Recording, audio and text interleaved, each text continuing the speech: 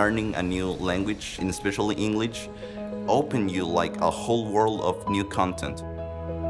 All of the technology, pop culture, which children are very interested in, is in English.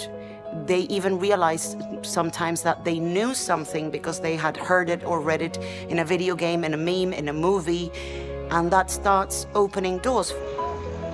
I had a student that once auditioned for a stage arts university degree in English because she finally felt confident enough to be able to talk or sing in English without problem.